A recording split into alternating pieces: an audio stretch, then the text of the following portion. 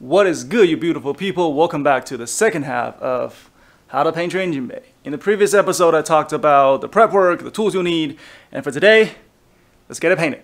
Let's go. Alright, so prior to filming today's episode, I actually washed the engine bay again because I left the car outside for like a week, and currently I only have time to work on the car during the weekend and, you know, editing video and all that.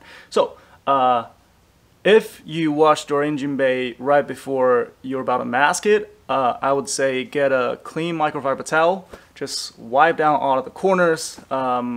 If you have access to a heat gun, use that as well, and that's going to blow all of the water out and get rid of all of the moisture in the corners, so your paint is going to stick, especially changing the color.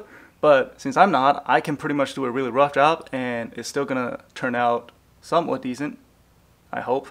But yeah, use a microfiber towel, wipe down the corners and the edges, and then start masking.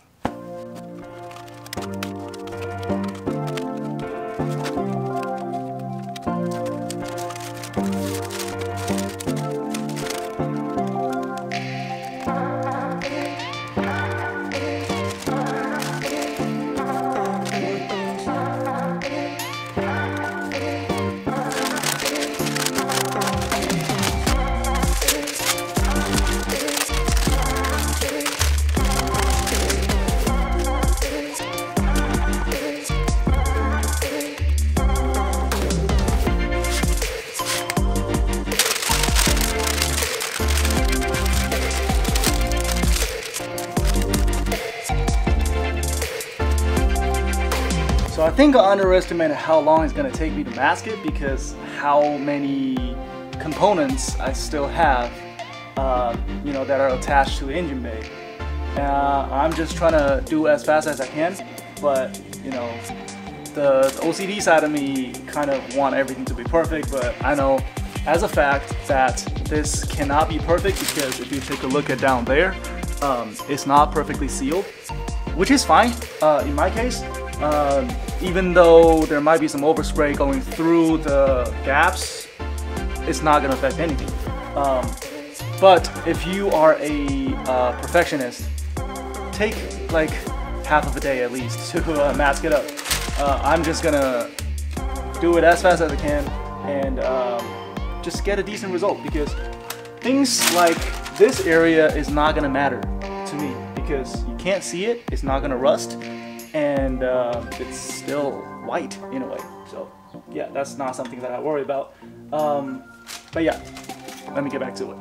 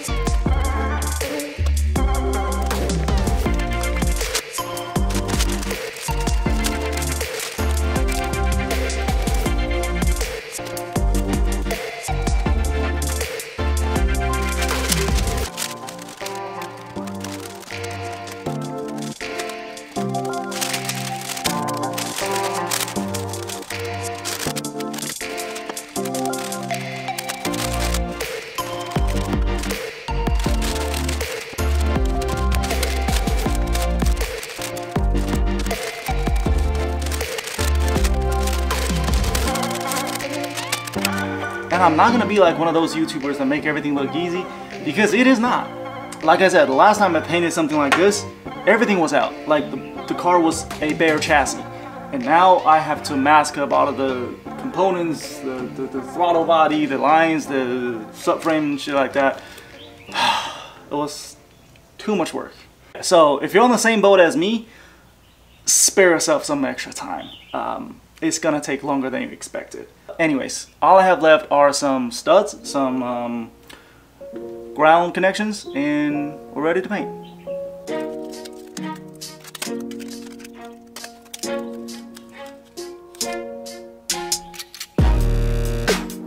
You've done sucking my blood.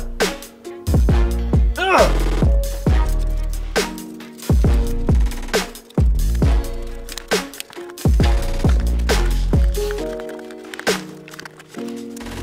Alright, so there are two ways to wipe down the surface. One is spraying the surface and then wipe it down, but the second one is actually better, which is spraying your microfiber towel and then use that towel to wipe down the surface. Because if you spray down the surface and you didn't wipe it down fast enough, it's gonna get into the gaps or the edges. So, yeah.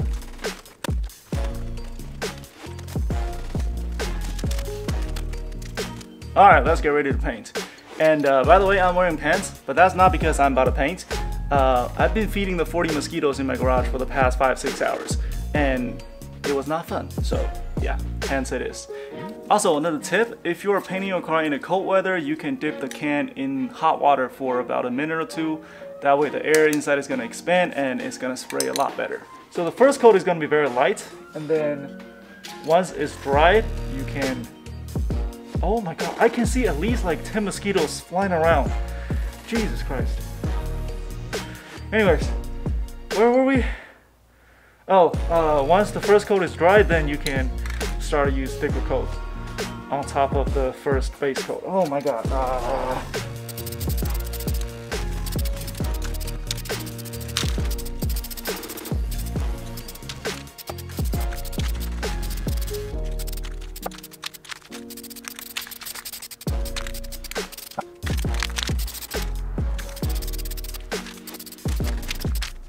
Alright, now the first coat is done. Let's wait for 15 minutes and then let's go for the second coat.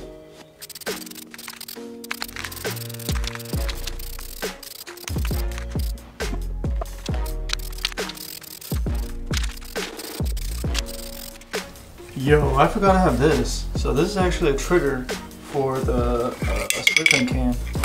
And for the rest of the day, night, I'm gonna use this to finish up the job. Right now is the second coat. I'm gonna apply the third and the fourth, and I'll show you guys the finishing product maybe tomorrow, because the battery's dying and I want to finish it up tonight.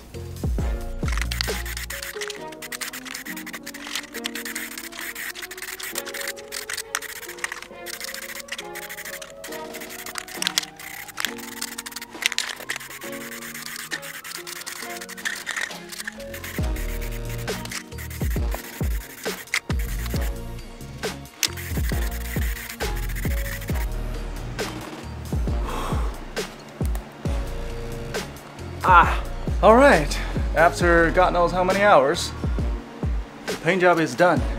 It's not completely dried out yet, so we'll see how it is tomorrow. I'm pretty satisfied with the result. Obviously it's not perfect, as you can see, but it is what it is. The channel's name is Rico Unprofessional, right? But when you're doing it yourself, just make sure to wait till the paint is somewhat dried, at least when it's touchable with your hand. And then you remove the masking tapes and the paper and all of that, because if the paint is still wet, you might pull part of the paint along with the tape. So just be patient, wait for a little bit before you remove the masking tape.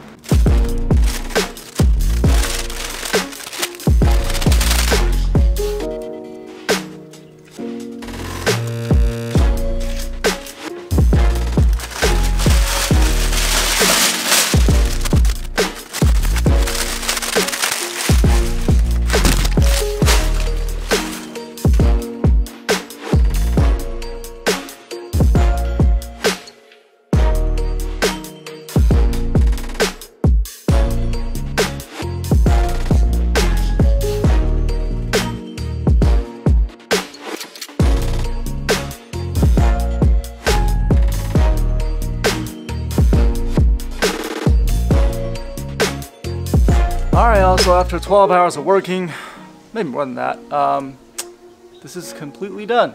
I know I said it's gonna be decent and I wouldn't be too mad at it. It's way better than I expected, you know. As you can see, it's not too bad at all. I'm really happy with it. So yeah, that's it for today's video. Thank you so much for watching. Like, comment, subscribe, and I'll see you guys in the next video. Peace.